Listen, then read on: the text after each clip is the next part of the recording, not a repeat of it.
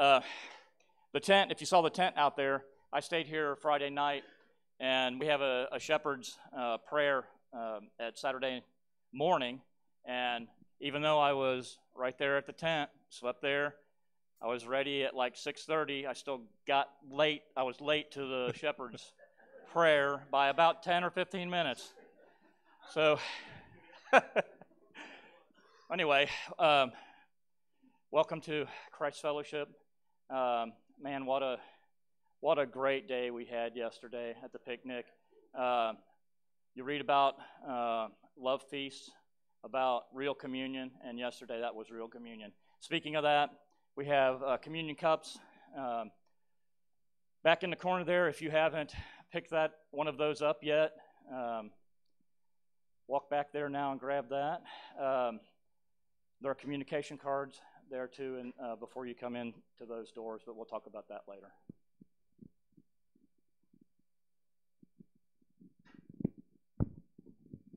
We wanted to let you know that Rachel is ill, and they did take her to the hospital to see what was going on.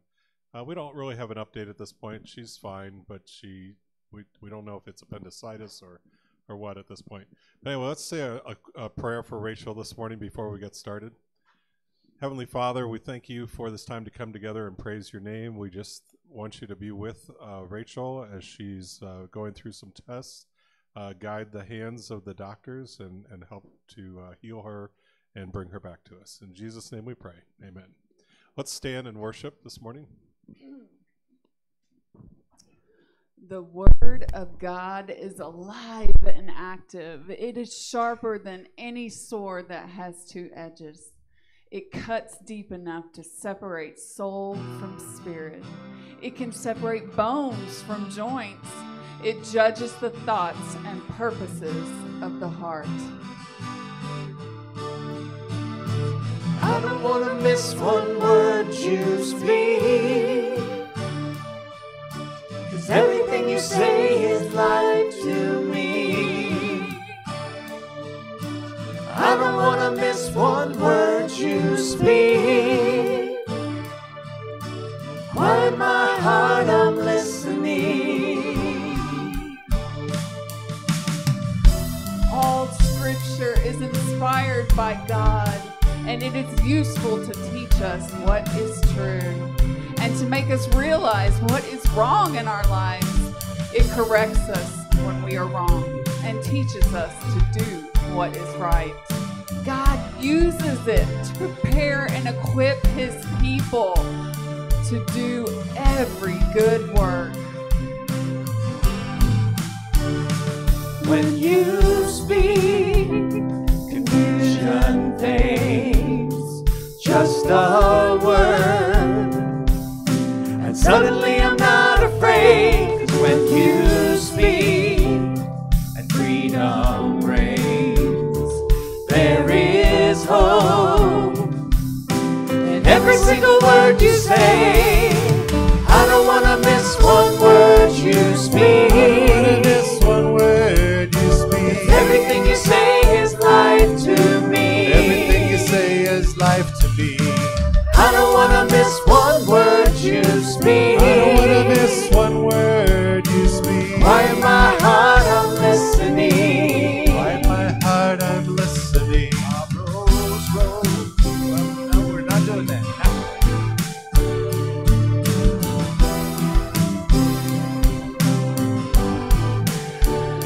Sorrows roll and troubles rage.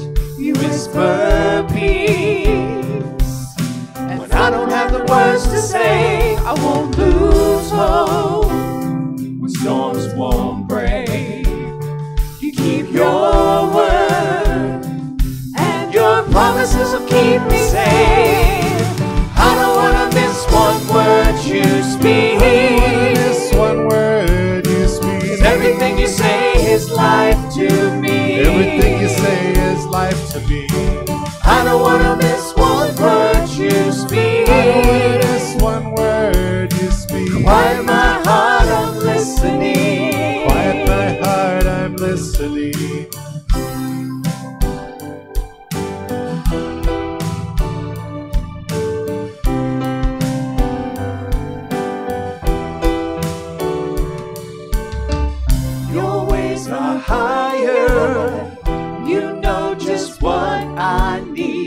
I trust you, Jesus. You see what I cannot see. Your ways are higher. You know just what I need. I trust you, Jesus. You see what I cannot see.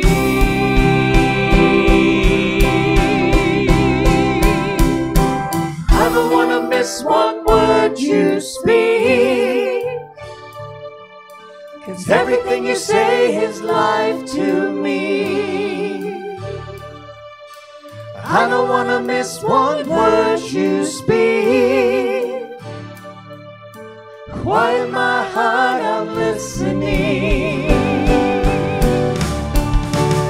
I don't want to miss one word you speak. This one word you speak. 'Cause everything you say is life to me. Everything you say is life to me. I don't want to miss one word you speak. I don't want to miss one word you speak. Quiet my heart, I'm listening. Quiet my heart, I'm listening.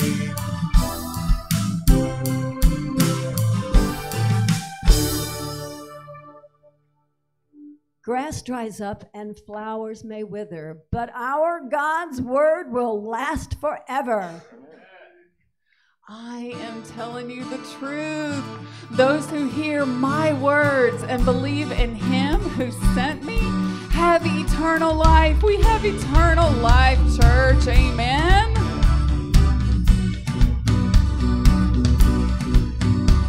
For God so loved the world that he gave us his one and only Son to save us. Whoever believes in him will live forever. The power of hell forever defeated. Now it is well. I'm walking in freedom, for God so loved the world. Come all you weary, come all you thirsty, come to the well that never runs dry. Drink of the water, come and thirst no more. Come all you sinners, come find his mercy. Come to the table, he will satisfy. Taste of his goodness, find what you're looking for. For God so loved the world that he gave us his one and only Son to save us. Whoever believes in him will live forever. The power of hell forever defeated. Now it is well. I'm walking in freedom, for God so loved the world. Bring all your failures, bring your addictions, come lay them down at the foot of the cross. Jesus is waiting there with open arms. For God so loved the world that he gave us his one and only Son to save us. Whoever believes in him will live forever. The power of hell forever defeated. Now it is well. I'm walking in freedom, for God so loved the world.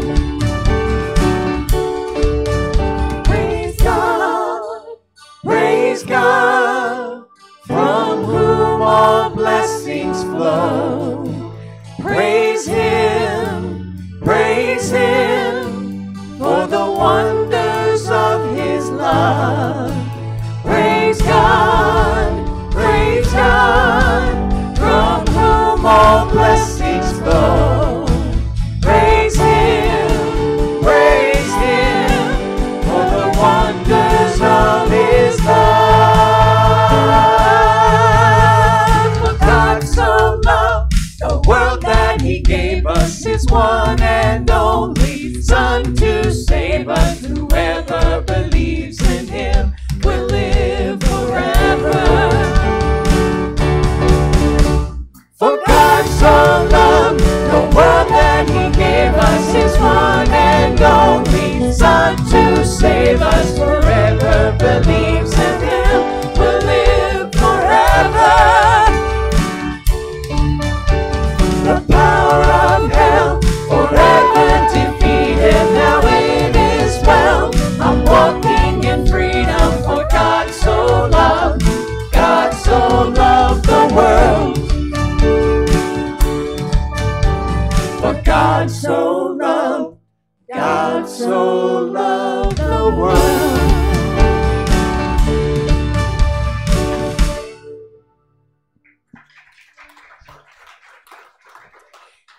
beginning, the Word already existed. The Word was with God, and the Word was God. He existed in the beginning with God. God created everything through him, and nothing was created except through him. The Word gave life to everything that was created, and his life brought light to everyone.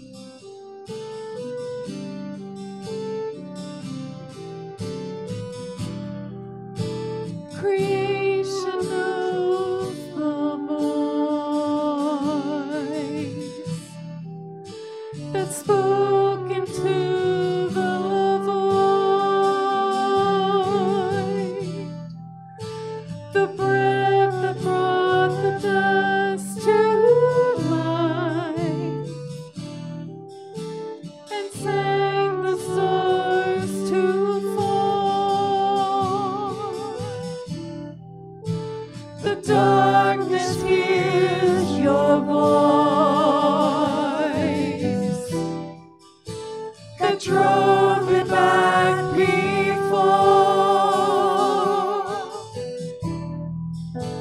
And though the night is long, I know your light will drive it back once more.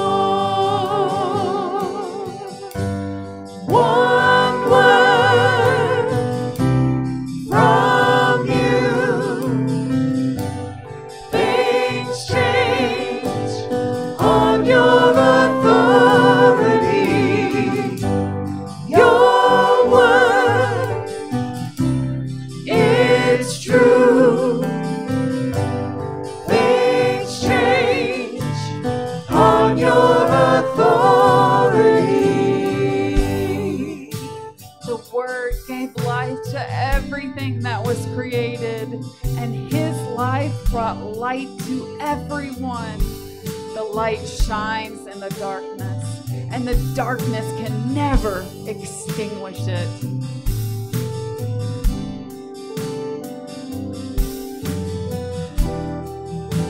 My fight is not my own.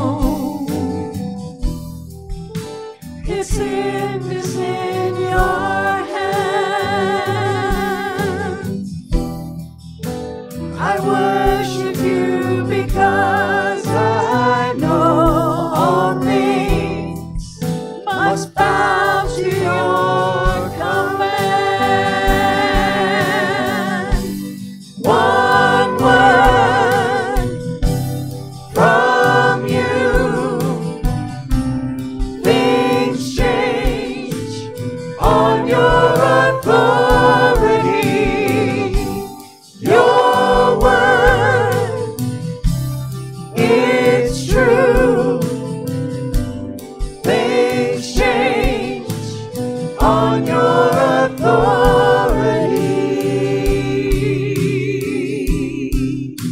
Will heaven not prevail, and strongholds not be moved? Will spirits not be silenced, and cower at his rule? For if my God is for me, then what have I to fear? And I will not deny him the glory that is his.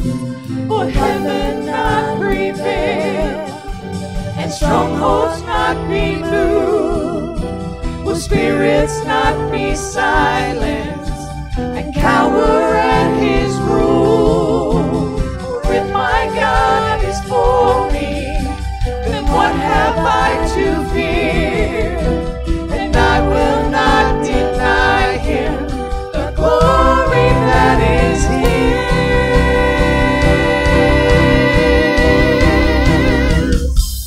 One word from you, things change on your authority.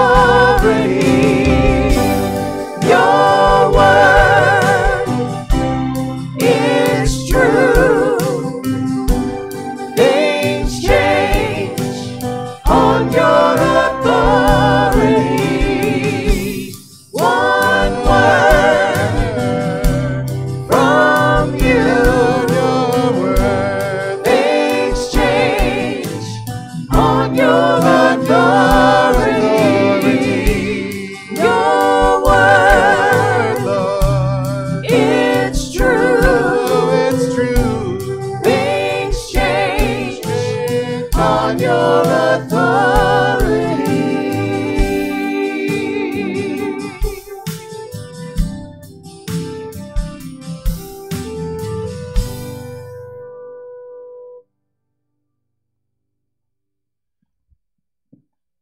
may be You seated. may be seated.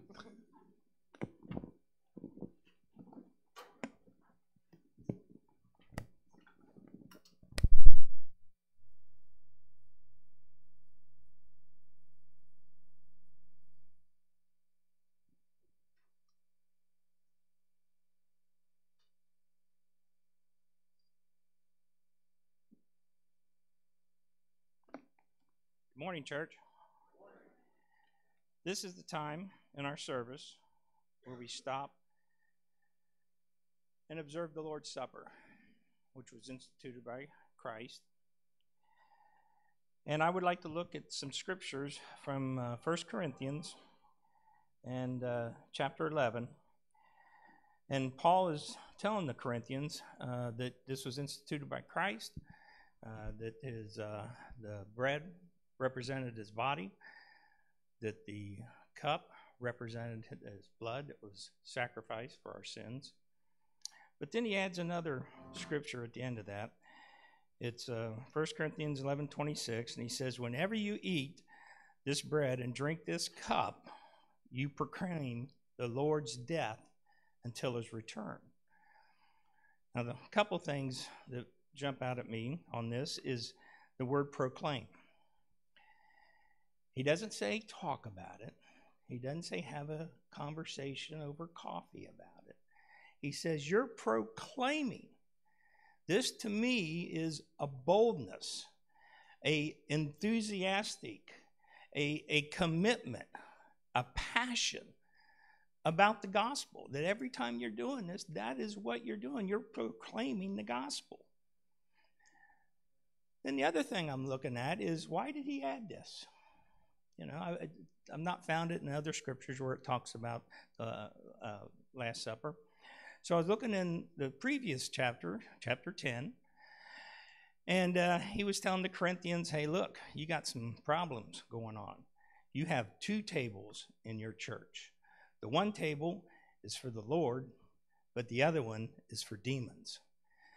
And he was telling them this because there was a practice at the time of people going out and purchasing food that had been sacrificed to the Gentile pagan gods, bringing it into the church, and people were choosing to sit there and partake of that.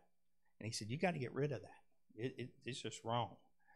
So this morning, I am so glad that you guys have chosen to commit yourselves to being here with the body and to proclaim that Jesus Christ is Lord and Savior. Let's pray. Father, we just come now. We're just so thankful. Thankful is probably not a strong enough word. That you sent your Son to die, to give us a plan of salvation, to give us hope and a way out of this world. And all this in your Son's name. Amen.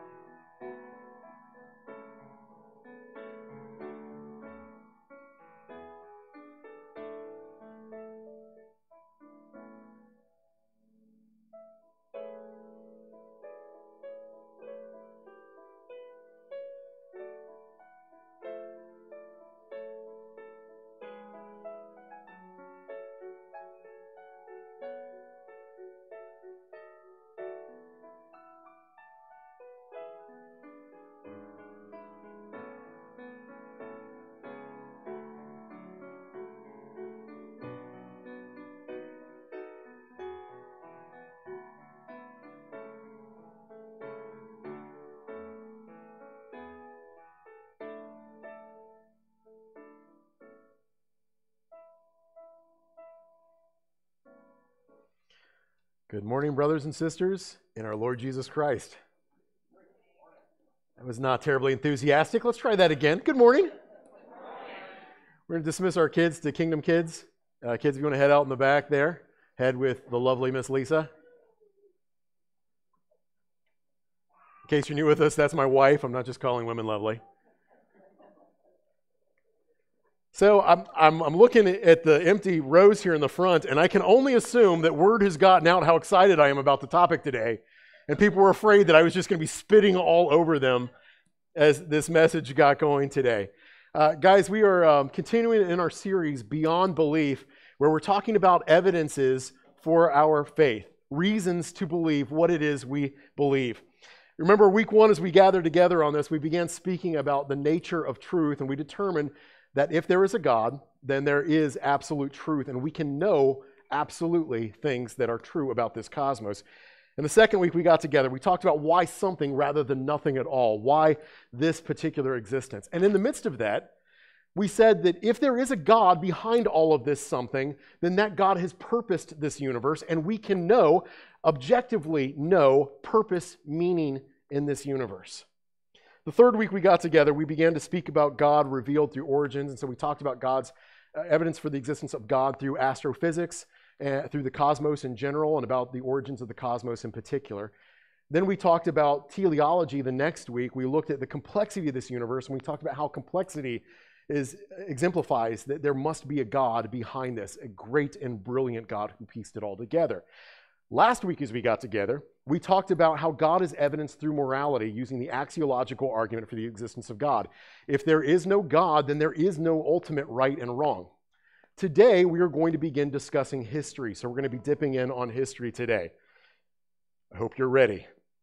If you got an outline back there, you might notice something a little bit different. If you didn't get an outline, feel free to grab one at the back of the room. They're in that little blue basket. I will not disdain you if you get up right now and go pick one up. That's fine. These outlines today, this is a first for me. This is a front and back outline. And here's what bodes very poorly for all of you. This is only 1 point. Oh no. Now, I'll try to make the opening and closing points a little bit brief. But we've got a lot to dig into today on this issue. And believe me, I cut it back and cut it back and cut it back. Our question today is one of history. Would it matter to you if the Bible were shown to be false? Would it matter to you if the Bible were shown to be false? Before we dip in on that issue, let's discuss our scripture passage for the month. Every month, if you're new with us here, we memorize one scripture verse. This is our scripture verse for this month. I saw the panicked look on some of your faces when I mentioned the scripture verse. You haven't studied yet, have you? All right. Let's see how you're doing.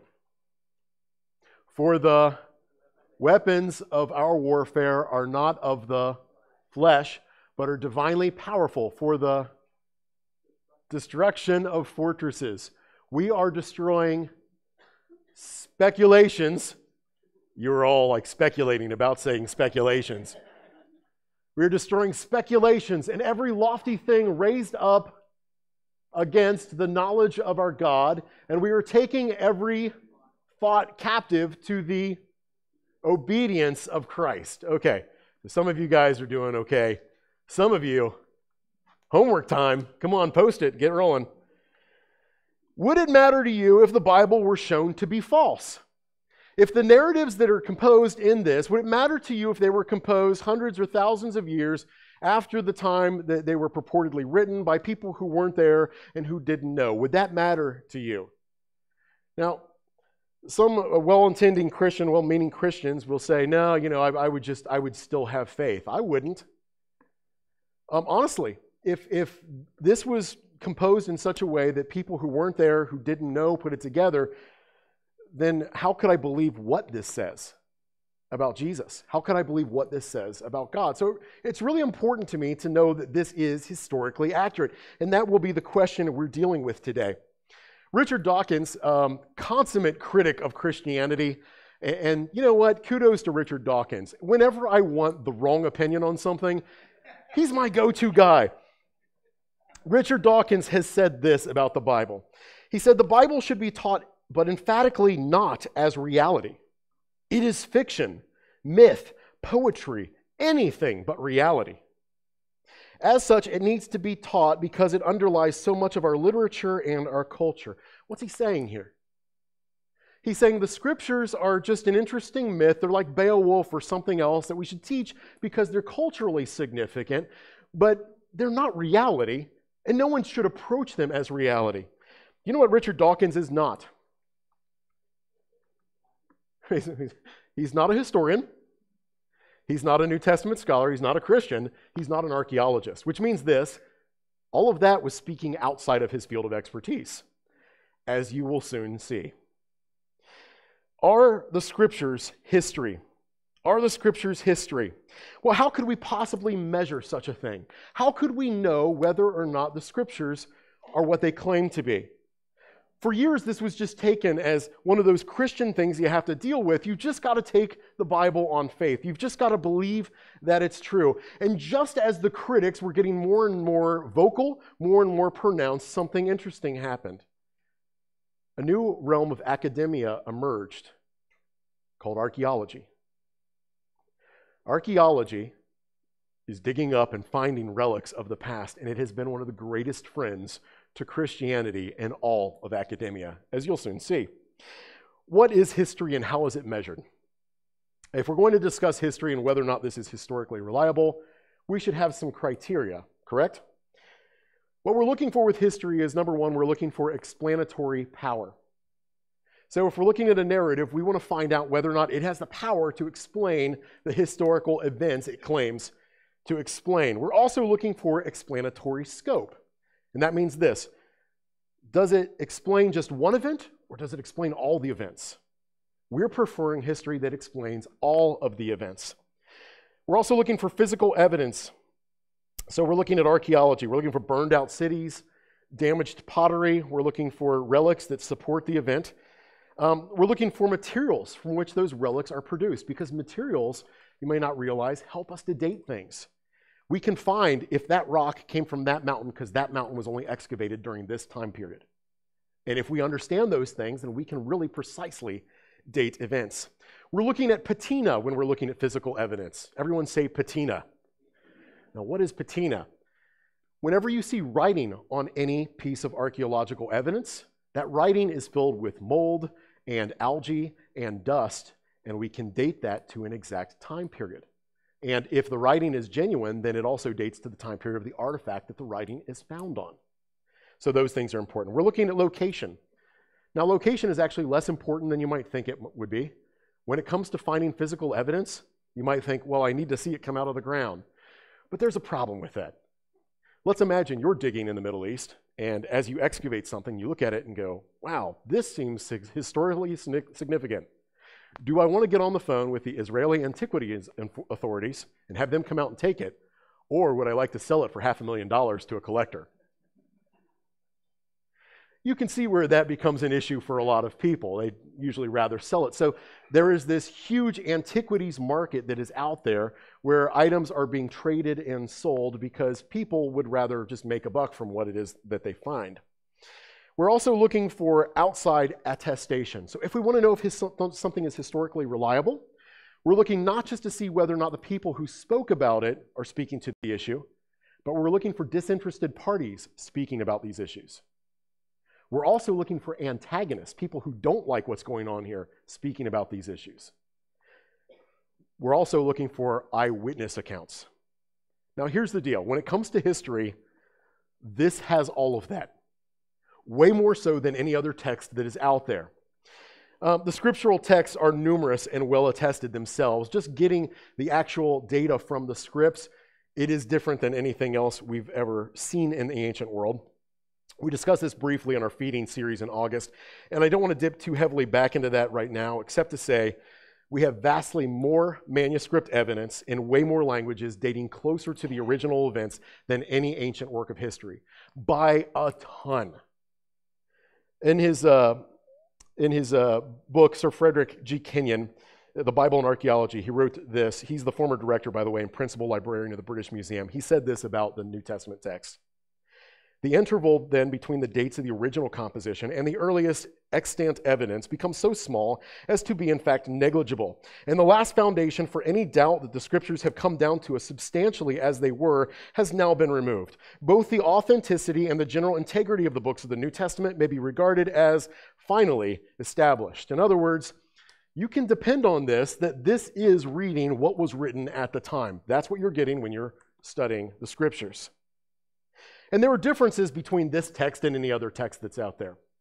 The differences are hard to ignore. This is a complete work unlike anything else that we have ever seen in the human experience. There are prophecies in this book, and there are fulfillments that we have seen in world history. We don't have time to do those today, but I promise you we will dip into that in the future. There's a survival of the Jewish people. Talk about a historic event that needs explained. The Jewish people are a people who were removed from their territory and retained their culture for thousands of years. How do you explain that historically? This makes sense of that. There's the emergence of the church against all odds, against total opposition, and despite the fact that it was trying to be squashed throughout history. How do you explain how that happens? Well, this makes sense of that. Beyond that, the story is much better than anything else out there. Let me explain it this way. Imagine all television shows are this. They're a combination of Teletubbies. You guys know what Teletubbies are? Every television show is a combination of Teletubbies and like safety videos that you have to watch at work, where they show people cutting off their fingers and tell you what not to do, or talk about inner office stuff. Imagine it's just a splicing together of those two genres. That's all television. And so one day you're sitting down and you flip on your TV because you're like, I just wonder what's on, and maybe I'm going to treat myself to this awfulness once again. And you flip on your TV and suddenly the screen says, The Lord of the Rings. And then you begin watching the unfolding of the Lord of the Rings trilogy. Now something in you would go, this is different. What I'm seeing here is completely different or otherly. Some of you might know that one of my undergraduate degrees is in comparative religion. So I've read numerous Buddhist sutras. I've read the Tibetan Book of the Dead. I've read the Quran. I know other religious texts that are out there. There is nothing like the Judeo-Christian Bible. Nothing.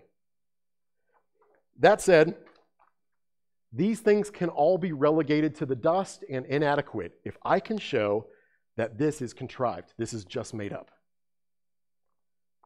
But our God, in his wisdom, knew that this was going to be an issue.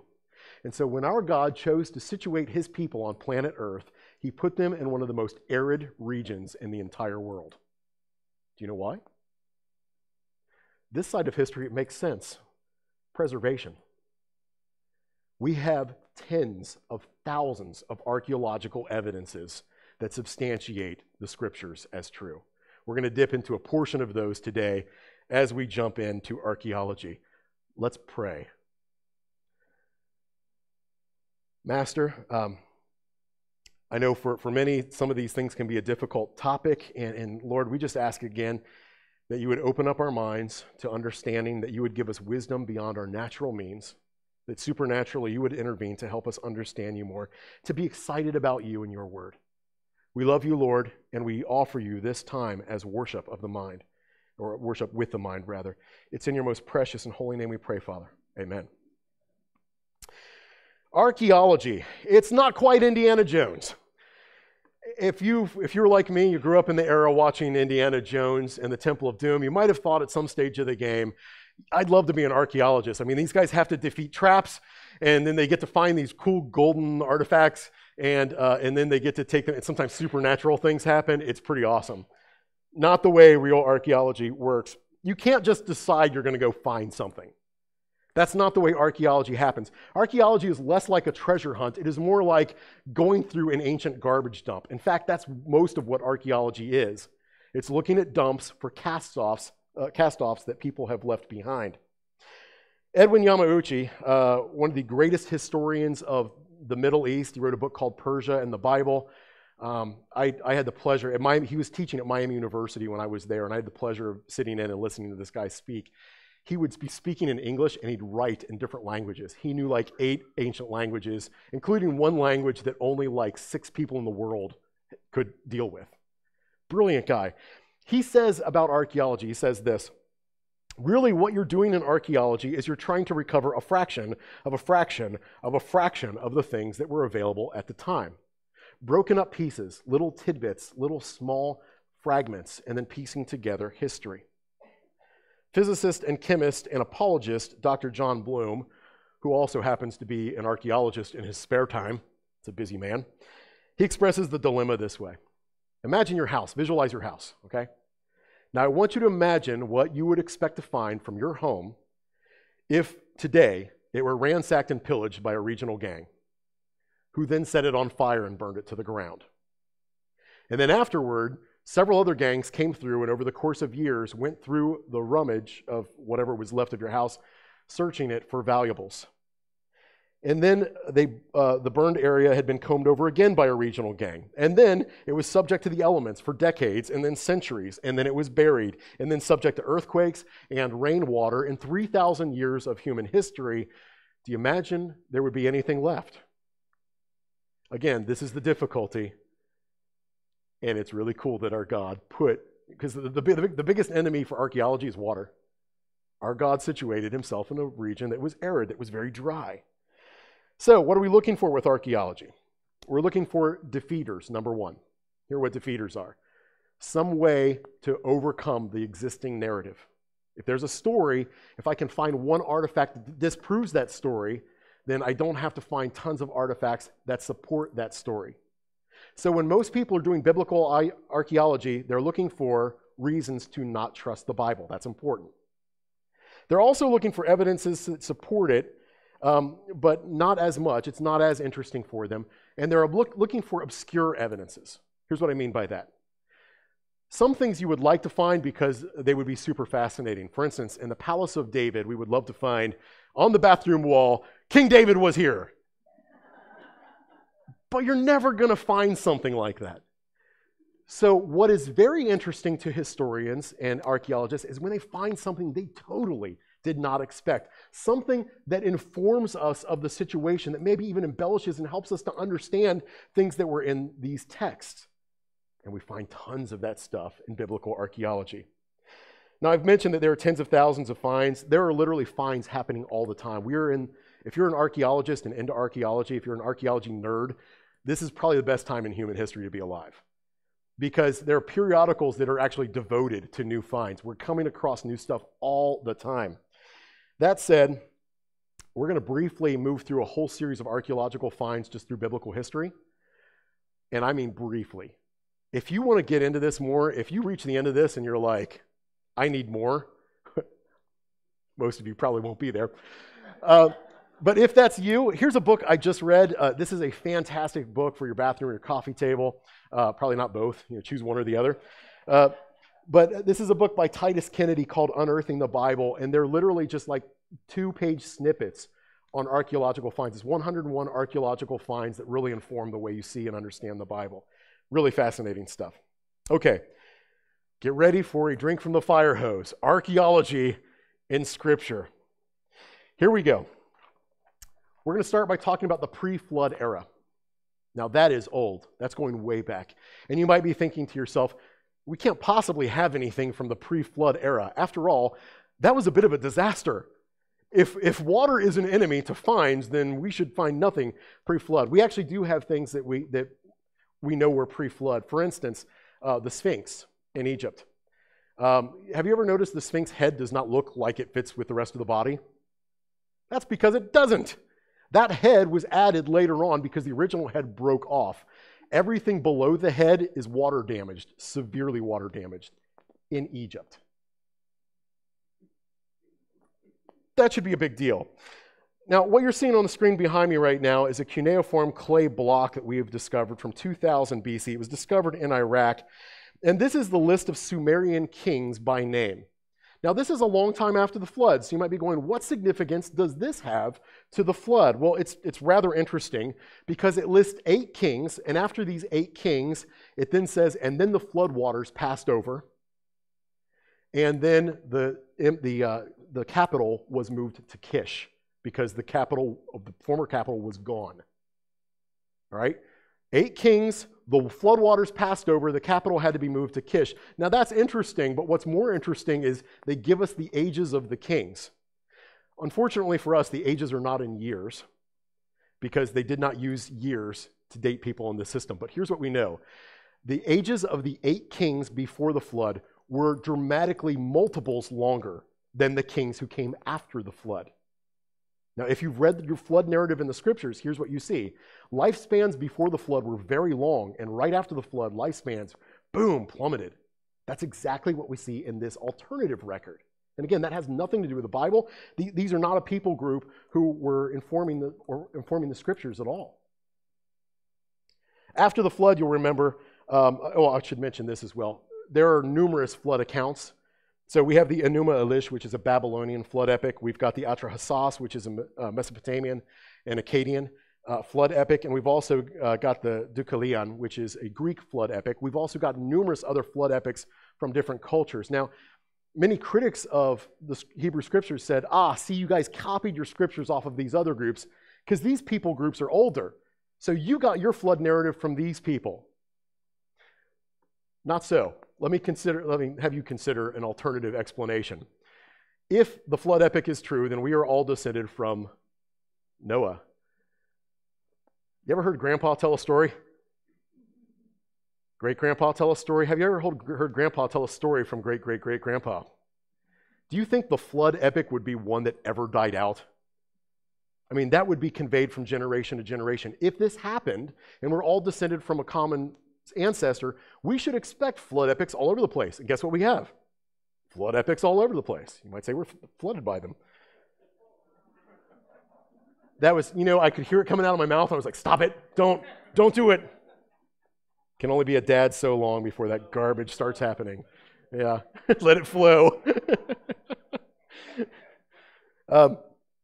After the flood, you'll remember that God had told the people, he said, go forth, be fruitful, multiply, fill the earth.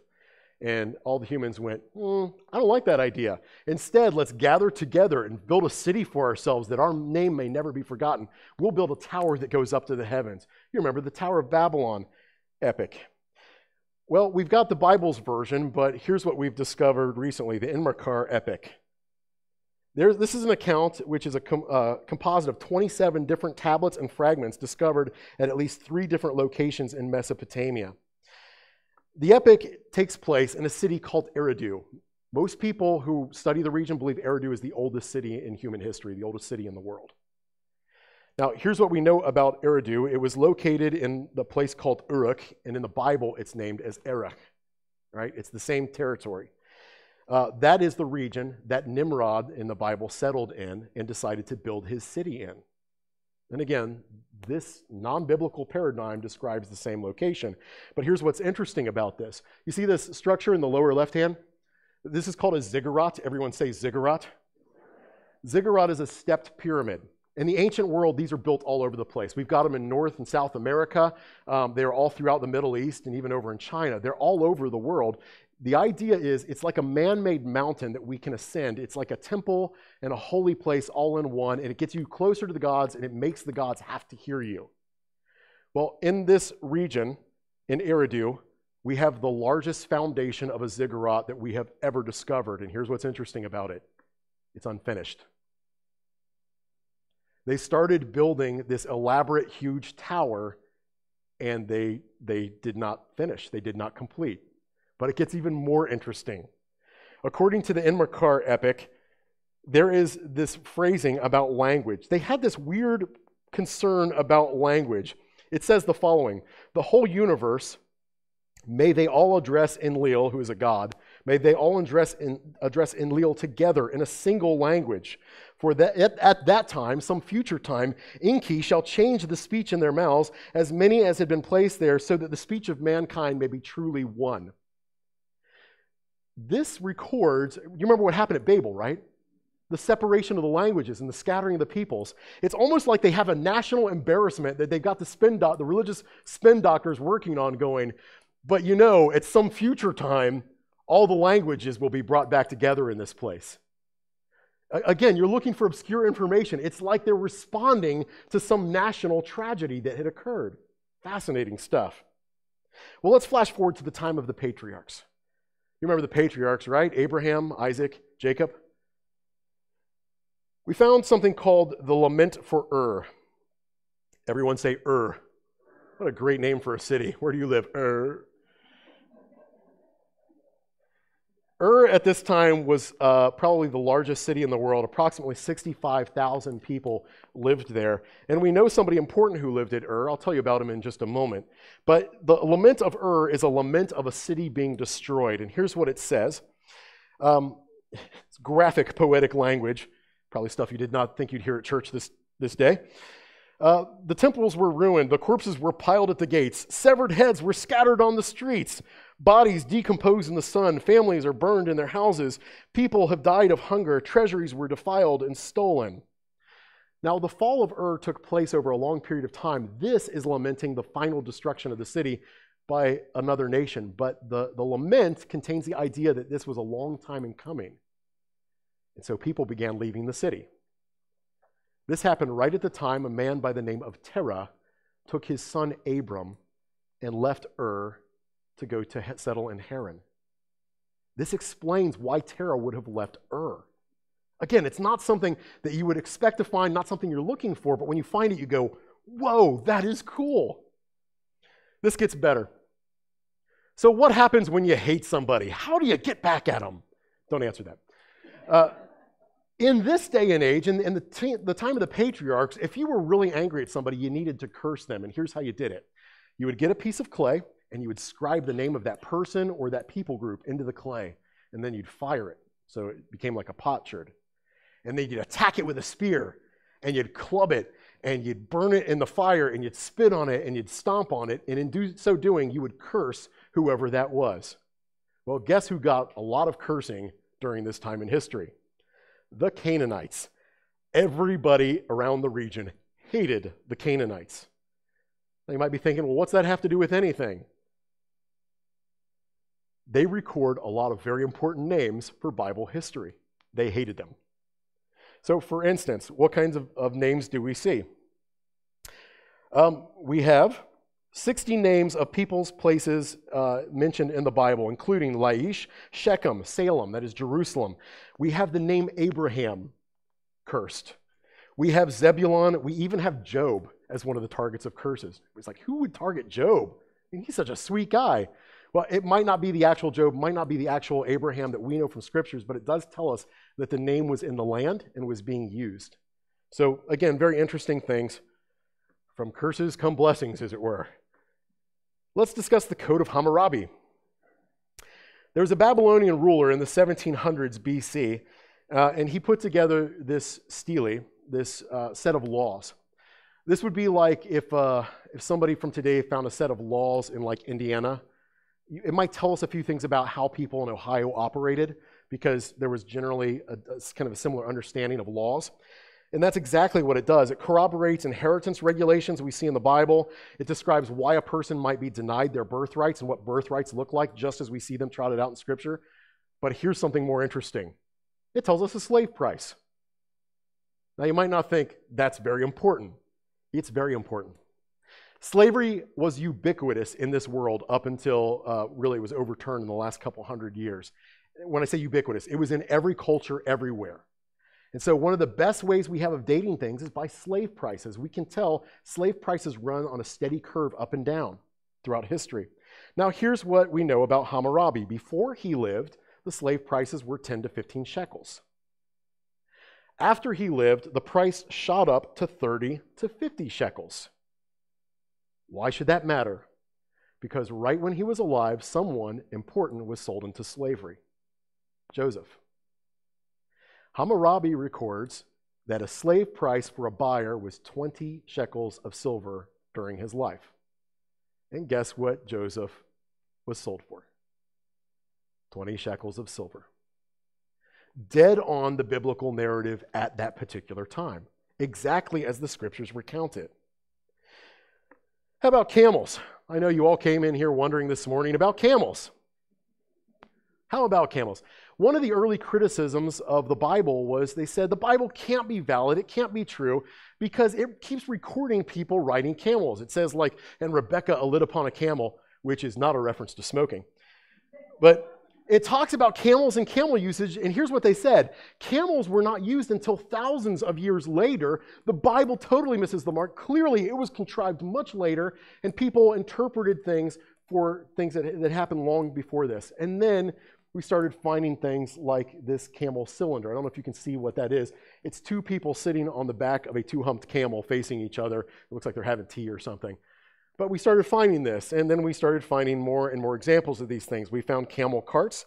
We found visual depictions of people riding camels. We found camel bones in human settlements. We found fabrics woven with camel hair, all in territories surrounding this region and even preceding the patriarchs. And so the critics shut up about that. The gold of valor. There was this interesting thing that was happening in Egyptian art during the time of the patriarchs. The gold of valor is what it came to be known as. We were shown these depictions of pharaohs bestowing the highest honor they could bestow on a human being.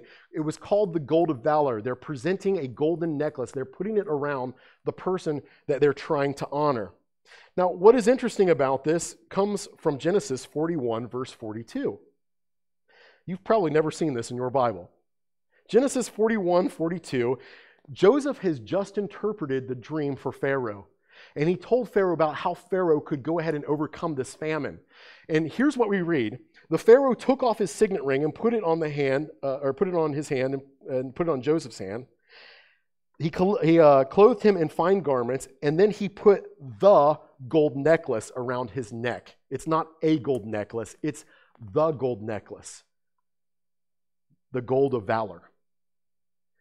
What is being described here is a specific instance that only lasted during those periods of the patriarchs. You wouldn't know about that if you'd written 200 or 300 years after the fact and had not been informed by God about what transpired. Again, it sets it cleanly in the time period. Well, let's move forward from the time of the patriarchs. You remember Joseph ended up in Egypt, and then he brought his whole family out, and they began living in Egypt. And for a long time, they thrived in Egypt, but something happened.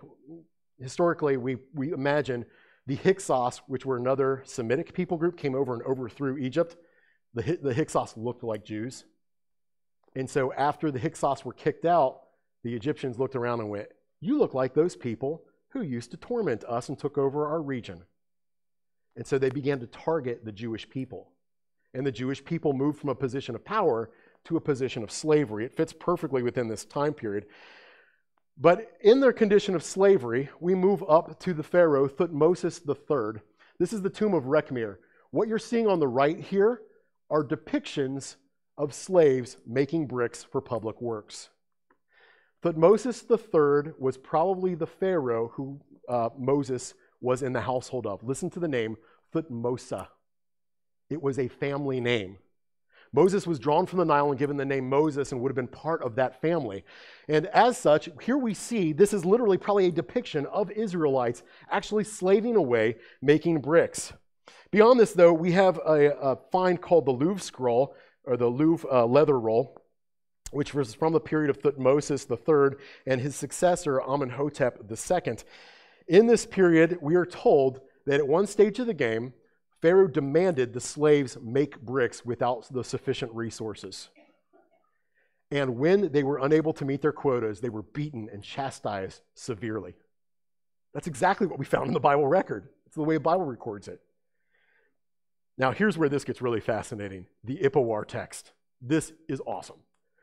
The Ipuwer text, the Ipuwer papyrus or Ipuwer scroll, we only have one copy of this. It dates back to the 13th century BC. That is very old. But it recounts a time a little bit before then, around middle of the 15th century BC, right when the Exodus would have just had happened and we'd moved past it.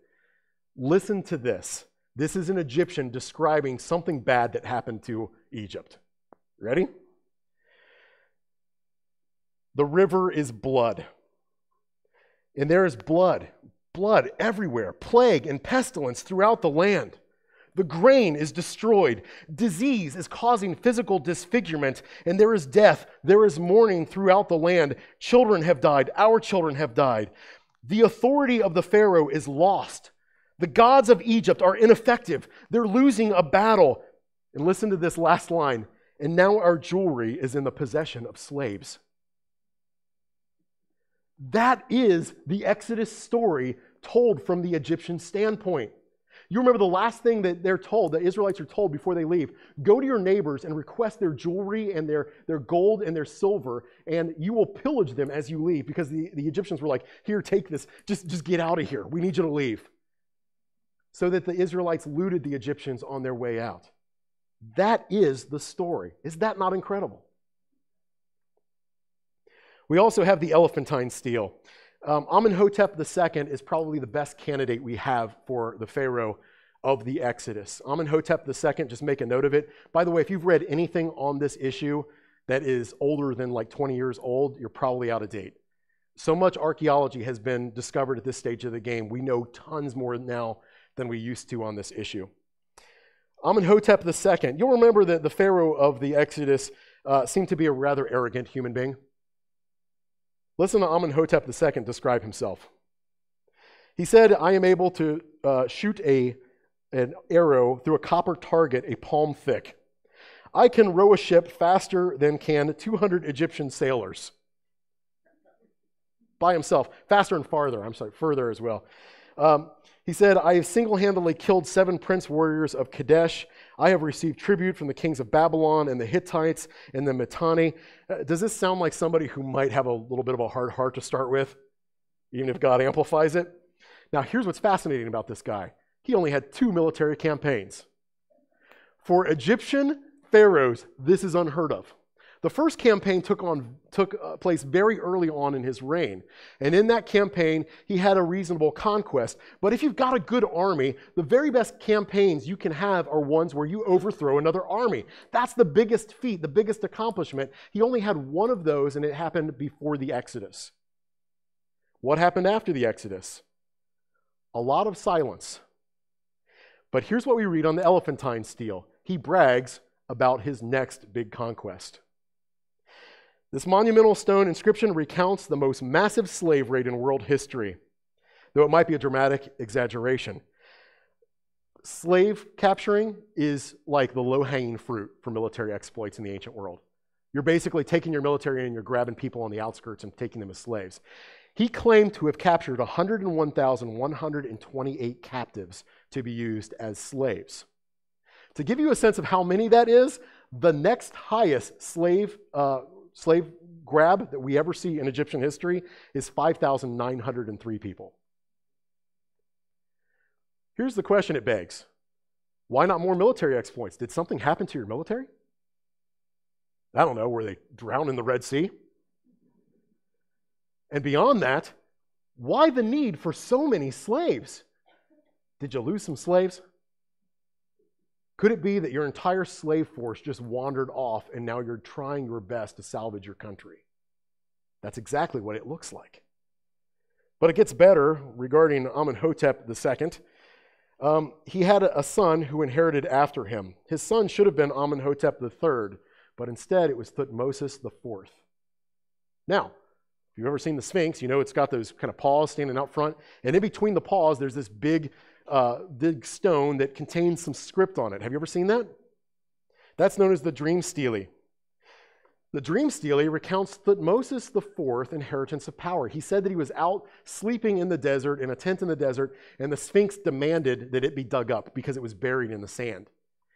And so he dug up and dedicated the Sphinx, but he said he basically was giving gratitude to the deities. Do you know why? Because his position of inheriting Pharaoh was the result of deity intervention. Apparently some deity had killed his oldest brother, the firstborn of his family. Does that sound familiar? The plague of slaughtering the firstborns, that's exactly as it's described in scriptures. The next Amenhotep had died somehow, tragically, and Thutmose IV inherited rather than his older brother. Let's flash forward to the period of conquest. You guys will remember that after the Israelites escape, they go to Mount Sinai, and God delivers his message to them. He speaks to them his word, and he says, go up and take Canaan. And the people go up to the edge of Canaan, and they're like, we're not going in there. And so God goes, you're right, you're not going in there. Go wander around the wilderness for 40 years. And so he makes them go wander in the wilderness. But after that time period is done, the Israelites begin moving up past the Dead Sea and on up to the east side of the Jordan River. As that is happening, there's a man named Balaam. You remember this story? And Balaam is hired by local kings. They say, Balaam, you're a prophet. You are in with the deities. You go and you curse the Israelites. Place a curse upon them. And so Balaam seeks out the deities that apparently were ruling Israel, and God, the God, says to him, don't you dare. And then God says, you know what? Go ahead and dare. Try it. And so Balaam goes up and he stands on a high mountain and he tries to level a curse against Israel. And what comes out of his mouth is a blessing. He just blesses this people group. And so he's like, well, maybe this mountain isn't working. Maybe that God is strong here. So I'll go to a different mountain where that God is not strong. And he goes to another mountain and he tries again and he tries to curse, and all that comes out of his mouth, blessings. We have discovered the Balaam inscription. This is a text that consists of over 119 fragments, and it relates how a man named Balaam, son of Beor, that's the exact name used in your Bible. It relates how he's a seer, he is a prophet, and it talks about how he got a divine message from the gods. It particularly mentions El. El spoke to him and said to him, darkness and chaos is coming into your realm because these powerful deities are moving in. Something powerful is coming. And so Balaam tried to dissuade the deities to no avail. He could not convince the God to stop. And so Balaam went to the people and said, we're going to be utterly destroyed. We've got to get out of here. And the people would not listen to him, and they rejected Balaam. Numbers 22 is where that is recounted. Exactly as what the scripture said, and from a different culture. Balaam was later on killed by the Israelites. What about Jericho? Eventually, the Israelites get up to where they're about to enter the land. You remember they cross over the Jordan River. It's a miraculous crossing. And as they cross over the Jordan River, they come into the territory. The first city they're up against is Jericho, and it was terrifying because its walls were impressive. We've excavated Jericho. This is a depiction of what Jericho looks like. If you can see the picture here, you see kind of the lighter brown area underneath the walls? That's a plateau area. Jericho, think of Jericho as being positioned on a plateau. So it's already elevated. The whole city's elevated. And what they did was they plastered the rock walls all the way up to the base of their walls. So this wall from the plain below would be the equivalent of like 30 feet tall, which in the ancient world was unassailable. You couldn't do anything about that. Not only did it have a wall, but it had a double wall. There was a wall on top and the wall within the complex. An archaeologist by the name of John Garstang excavated this. And here's what he found. The walls fell outward and downward, and where they fell formed a natural ramp that got the Israelites onto the plateau. When you read the Bible depiction, read carefully.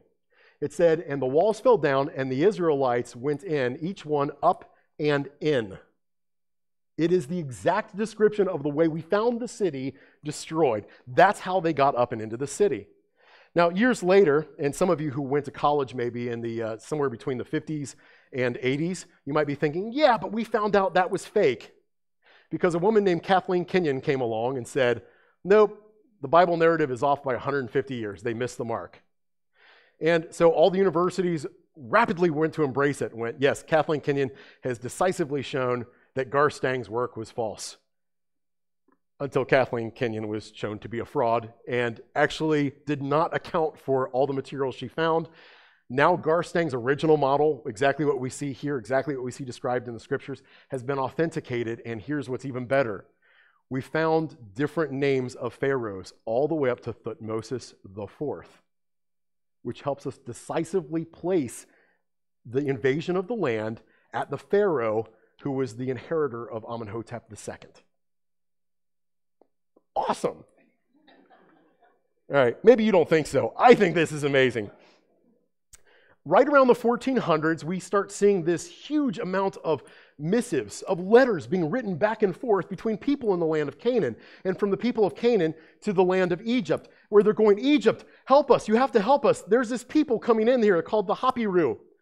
The Hapiru are invading the land, and the Canaanites are yelling at each other and like, you're conspiring with the Hapiru. You are giving them land. Well, who are the Hapiru? Hebrews. The Hebrew people were overthrowing the land of Canaan, and Canaan was thrown into absolute disarray. And we've got all these missives that explain that that is what's going on. Well, after the Hebrews settle in the land, we have the time of the Judges. If you've ever read the book of Judges, it's a pretty dark book, right? Pretty dark time in history. In the time of the Judges, we have Egypt, and they mention that Israel is the dominant people group in the realm of the Canaanites. Which means that within a generation, the Israelites went from not being Canaanites to being the people controlling Canaan. How could that have happened? Exactly what is in your Bible took place. They conquered the land. Let's talk about the mysterious Purim. I know you all came in here thinking, I hope we talk about the mysterious Purim. 1 Samuel chapter 13, verse 21, there was this text that we could not figure out how to translate for the longest time. It said this, it used a word, Purim, and nobody knew what Purim meant. It said, and this is how it was translated, it is a Purim for a plowshare, and a sickle, and a pitchfork, and an axe. It's a Purim for that. And everybody's like, what does that mean? What is that even talking about? Until we found these stones, and we started finding them all over the land. That says Purim. It's a weight. It was that weight worth of silver for an Israelite to go get their plows, or their sickles, or their pitchforks sharpened by a Philistine. That's the kind of detail that nobody's looking for, but when you find it, you go, that makes sense of the text. This is amazing. All right, let's move forward to the period of the kings. King David, for the longest time, was suspected of being, by most Bible critics, a fraud. They went, this guy's like a King Arthur figure. He's not real. Like, he's just contrived. He's made up by the Jewish people. If there ever was somebody like a David, he was probably like a tribal chieftain, but it can't be what we see in the Old Testament text. That kind of King David never lived. In 1993, there was a fine called the Tel Dan Stele. Now, if you're an ancient conqueror and you go and you wipe out a city, and you want to make sure that city pays its taxes, you set up a stone outside of the city where you inform them of how cool you are, and how dangerous you are to cross, and how much better you are than everybody else around you. Well, we found one of those in the region surrounding it, and this particular individual is bragging about what he has done. And here's what he says. He says, where we go? There we are. He says, I have conquered Jehoram of Israel and Ahaz of Judah. But what's fascinating is it records Ahaziah is from the Brit David, house of David, the dynasty of David. In other words, it's not just an acknowledgement that we've fought against and beat these guys, but these guys are part of that radical, amazing lineage, the lineage of David. William G. Deaver, who is a scholar specialized in archaeology in this area, he says, here's what we now know about David, confidently from archaeology. He did exist in the 10th century. He started a dynasty that the surrounding countries were very well aware of. He expanded his capital. Jerusalem expanded. His kingdom grew. New cities were established in his time. He strengthened his borders. We've actually found forts on all the borders surrounding it, particularly on the borders with the Philistines. He won battles. Pottery deposits show that surrounding cultures, particularly the Philistines, were being pushed out of their territories, just like what is described in the Bible. His dynasty lasted for centuries, as evidenced by pottery styles used in the region and in trade from the region. We now know a ton about King David. He's legit. But then we have the divided kingdom. After the time of David, you remember, after Solomon's reign, Rehoboam took over, and then the kingdom's divided into a northern and southern kingdom. Well, Jeroboam became the first king of the northern kingdom. And we found this. This is a jasper carved lion, and it reads, belonging to Shema, servant of Jeroboam. This is from Jeroboam's chief servant. This is his stamp that he could use to inscribe things to say, I have authority in this place. We've actually got that. It's amazing. We've also found archaeological evidences of the name Elisha, the name Ahab. We've got ivory furniture from Ahab's palace. By the way, if you wanted to get ivory, you had to go through Phoenicia. And Ahab had a connection to Phoenicia, his wife Jezebel. All makes sense. we have the black obelisk of Shalmaneser. I don't know if I mentioned this yet. Jehu, who was a commander in the army of Ahaz, was one of 3 people charged by Elisha to destroy, to overthrow Ahaz and his wife Jezebel. Jehu is the guy who threw Jezebel out of a window to her death. See this guy bowing down in the middle here, kissing the feet of Shalmaneser III? That's Jehu. This reads, King Jehu he's offering tribute. He's coming before Shalmaneser, who is a more powerful king, and offering tribute to him. You don't get many photographs of ancient biblical characters, but that's Jehu. Awesome. Let's talk Hezekiah's religious purge. Hezekiah was a great king. He was a good man who got rid of a whole lot of paganism in his culture. See this altar? Bible question for you. Is that altar legal by God's law? No, it is not. No, it absolutely is not. Exodus 20 describes what kind of altar you could make as a personal altar. Look at verse 25 of Exodus chapter 20. He says, if you make an altar of stone for me, you shall not build it out of cut stones, for if you wield a tool on it, you will profane it. This altar, here's how we found it. All those blocks were ripped apart violently, and they had been used to build a wall in the time of King Hezekiah, which means this is part of Hezekiah's purge. This is when Hezekiah sent out the people to go tear down all those altars, and they tore them down, and they went, I may as well use the stones, and so they put them in a wall. Awesome. Isaiah seal. A very significant trove of artifacts was found outside of an area known as the Royal Bakery in Jerusalem. If you're a part of the palace and palace life, guess who you're constantly sending letters to? The bakery. Hey, we need some food. We're going to have a party. Hey, I need some food. I'm entertaining a guest. And so you'd send these letters to the bakery, and the bakery had to dispose of them, so they just toss them out in their garbage heap. We found that garbage heap. And so here's the deal. When an official, a leader in a palace, had something important to say or something that they wanted to show, this is of me, rather than signing a signature, they had a seal, and they would press their seal into a lump of clay, and those lumps of clay are preserved. And so we have what are called bullae, these clay preservations of these seals. This one in particular I want to point out to you right now says this, Layesa Nebiah, belonging to the prophet Isaiah. That was made by the hand of the prophet Isaiah. How cool. By the way, in that same trove, they also found Hezekiah, who, remember, Isaiah was Hezekiah's right-hand man. Hezekiah went to Isaiah for all his information, so it places the two of them together in the same place at the same time. You'll remember the Babylonian conquest when the Babylonians came in and they overthrew the people of Jerusalem.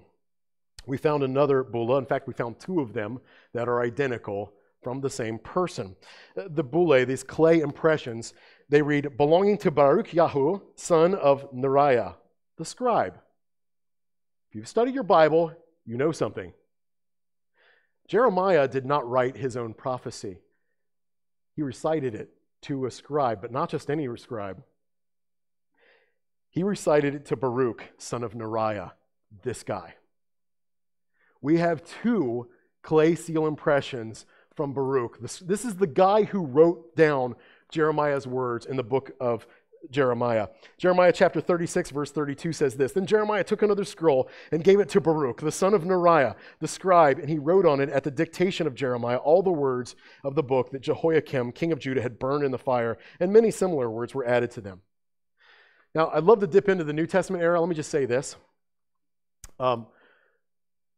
The Old Testament archaeology finds are significant, but they're a bit more sparse. Once we come to the New Testament, we have thousands and thousands of verifying pieces of evidence concerning the New Testament text. I'll just mention regarding Jesus very quickly. Flavius Josephus was he was a Jewish historian, and he wrote for Rome. And you see this is in red and black. Those red portions, many people think might have been a later addition by a Christian scribe who was going through and I want to make sure everybody knows who Jesus really was, and then added his own remarks. So let's not read those red parts. Let's just read the black parts. If you read the red parts, and that did come from Josephus, that's a big deal. But let's just read the black parts. Let's assume the most critical version of this. Listen to what Josephus says about Jesus. Now there was about this time Jesus, a wise man, for he was a doer of wonderful works, a teacher of such men as received the truth with pleasure. He drew over to him both many of the Jews and many of the Gentiles. And when Pilate, at the suggestion of the principal men among us, that is the leaders of the Jews, when Pilate had condemned him to the cross, those that loved him at the first did not forsake him. And the tribe of Christians so named from him are not extinct to this day. That is the historical narrative of what's happening in the New Testament church. And it's given by a non-Christian. We'll roll on here, and I'll just say this. Dr. Patrick Zuckeron, another expert on the region, said this. There are over 39 extra-biblical sources that attest to over 100 facts regarding the life and teaching of Jesus. Extra-biblical sources talking about Jesus. We got to wrap up because I'm going a long time. I know you're feeling it. Acts, let's see, information supporting Acts and Luke. I just want to mention Sir William Ramsay, one of the most famous archaeologists in history, set out to disprove the New Testament. And after he began digging, he went, oops, because he found everything just as it was mentioned in the book of Acts and the travels of Paul and in the Gospel of Luke. Everything seemed to be occurring. With the exception of, I think, 2 very small towns, we have identified every single place mentioned in those books, archaeologically speaking. Sir William Ramsay said, Luke is a historian of first rank. Not merely are his statements of fact trustworthy, he should be placed along with the very greatest of historians. Ian Blakelock, another expert in the ancient world, said this, for accuracy of detail and evocation of atmosphere, Luke stands, in fact, with Thucydides. The Acts of the Apostles is not the shoddy product of pious imaginings, but a trustworthy record. It was the spadework of archaeology which first revealed this truth. I'm just going to blast through the early church and not say anything about this. Let me just say this. We have tons of stuff on this. If you want to know more, dig in on New Testament archaeology. There's tons.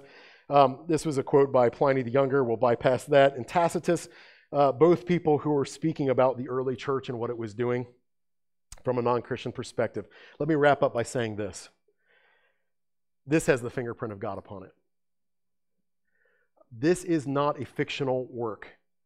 The spade of archaeology has determined that it is the case. It has verified things which we have believed are true from the scriptural text. We have the testimony of the text themselves, and as Jesus said, his word will never disappear. We have the testimony of the stones. One last quote I want to read to you from Nelson Glueck. This is, again, another one of the foremost scholars. He was actually based here at Hebrew Union College. He's a rabbi and archaeologist. Here's what he said. Listen carefully to this. It may be stated categorically that no archaeological discovery has ever controverted a Bible reference. Never. Scores of archaeological findings have been made which confirm in clear outline or exact detail historical statements in the Bible. We have, in addition to this, the testimony and fulfillment of prophecy. I promise we'll do that another time. We have the witness, the inner witness, the Holy Spirit as we read these texts. If a person desires to discount the scriptures, if you want to deny the God of the scriptures, you can do so because you don't like the message. You can do so because you don't like the possibility of the supernatural. You can do so because the idea of the God of the Bible scares you to death, but you cannot do so because we lack historical reliability or archaeological and historic credibility. If people fail to praise, even the rocks cry out. Let's pray.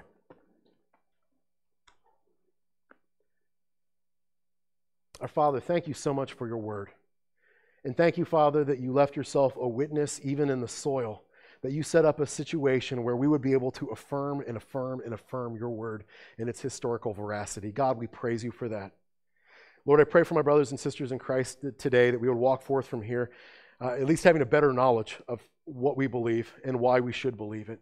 We love you, O Lord. It's in your name we pray. Amen. Ben, that was great. You're such a history nerd. But it takes one to know one. I have a couple examples.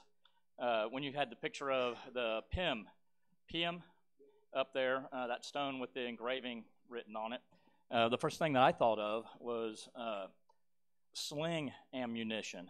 When David, used the rocks, armies of the time would make sling shot either out of clay or out of lead, and they would put little inscriptions on there like, "Take that," or "Ouch," or "Your mother." Really, back then. It's very, very cool. And beyond that, we're going to get back to this eventually, but if you've been here in the past and taken one of my life groups, the name of my life group is usually Creators of the Lost Arts. So I'm just as nerdy, or worse. That too. Okay. Communication card. You can do this. You can sign up on this online, but if you have a communication card, if you would leave that on the seat, we'll pick that up. One of the shepherds or somebody will pick that up. Please fill one of those out. We need to know if you have prayer requests or praises. The shepherds meet on Saturdays, and we pray over these. It just lets us know who's here and what the needs are in the church. If you're a first-time visitor, there is a small booklet out in the foyer called Heaven. One of the shepherds here, Mike, has a life group that he does on heaven. It's absolutely amazing. You don't have to be a first-time visitor for that too. If you want to get one, and you've been here for a while, please stop and get one of those. Offering. We have a box right there between the doors on the way out of the sanctuary. God loves a cheerful giver. Ministry teams.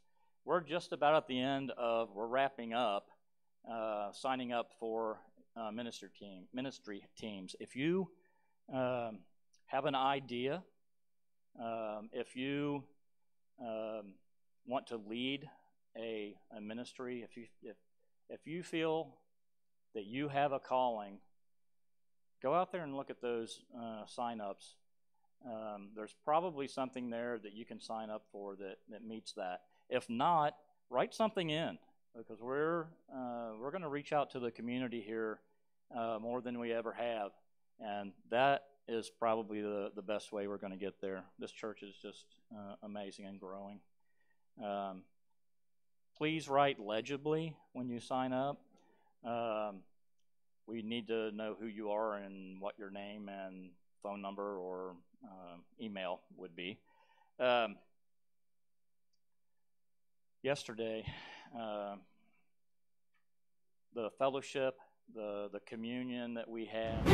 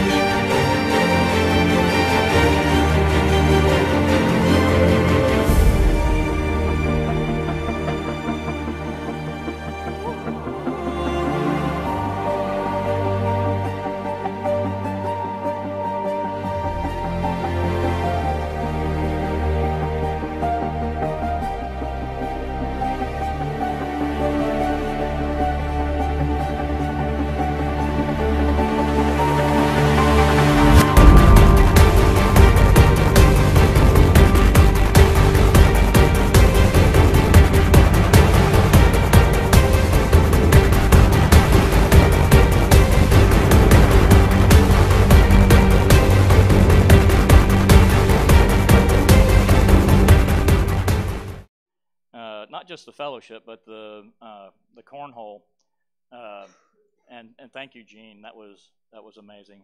He does grounds here, and he organized that. That was cool. If you didn't get a chance to get over to the children's games, we were doing bowling and ring toss. But the bowling, if the kids, they would call a number of pins that they had to knock down. They got 2 tries to knock it down. If they won, they would get to pick a marble or a Buffalo Indian head nickel, the original ones, not the newer ones. And archaeologists in the future are going to dig around here, and they're going to find a spot where somebody literally lost all their marbles. There are marbles all over the grounds now, I'm sure.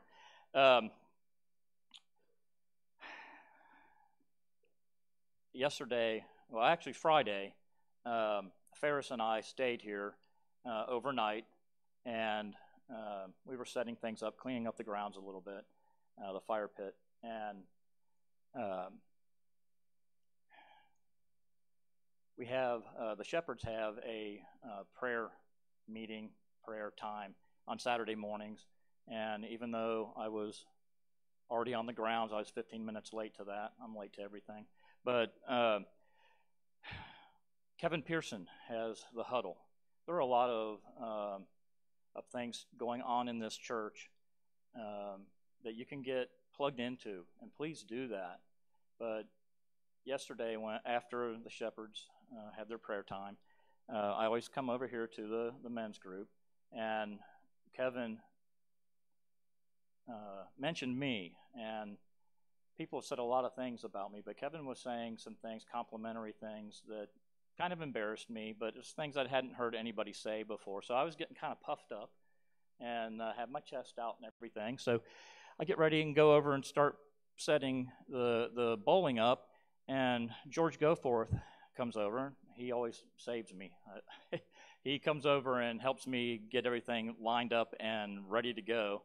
And his grandson, Miles, I love when God uses kids to bring you back down to earth and humble you. So I had jeans and a t-shirt. My hair's all messed up. I had grass stains all over my knees from crawling around and getting all of this ready. And Miles walks over and he says, "Hi, Mr. Howard. What happened to you? You look terrible." So kids are great. Back to sign-ups. Trunk and Treat is coming up in about, 2 weeks, the 24th of October. And we need more volunteers. We need about 50 volunteers. We only have about 25, 28 signed up. Maybe after first service we have a few more. Please sign up for that. It's a lot of fun. But we need lots of volunteers, and we still need people to dress up the trunks of their cars and hand out candy. That is always amazing to see the community come here with kids and get fed from the Bible. It's amazing to see some of the things that are, the puns that are used in the back of a trunk. It's not like we don't have enough puns here already, but this is always fun. I guess, Matthew, you have an announcement to make?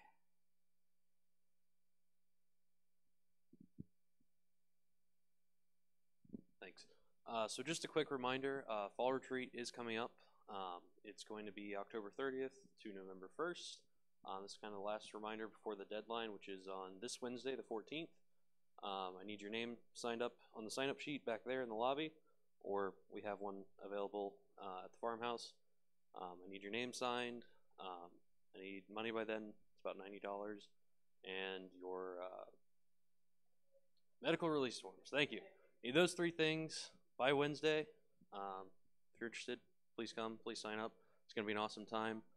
Sean Isaacs is teaching. He's fantastic if you haven't heard him before. So I just wanted to get that reminder out to you guys, and thank you very much. It's so great to see the youth move in this church. One more thing. On the way out, on that little table right there underneath the offering box, if you could grab an outline of Ben's sermon, it's just a reminder of what you saw here and heard here, but also it allows you to talk about something very interesting, I guess from a nerdy perspective this time. And it always does help me. Please stand up and we'll have the worship team sing us out. Praise God, Praise God, from whom all blessings flow. Praise Him for the wonders of His love. Praise God, from whom all blessings flow. Praise Him for the wonders of His love.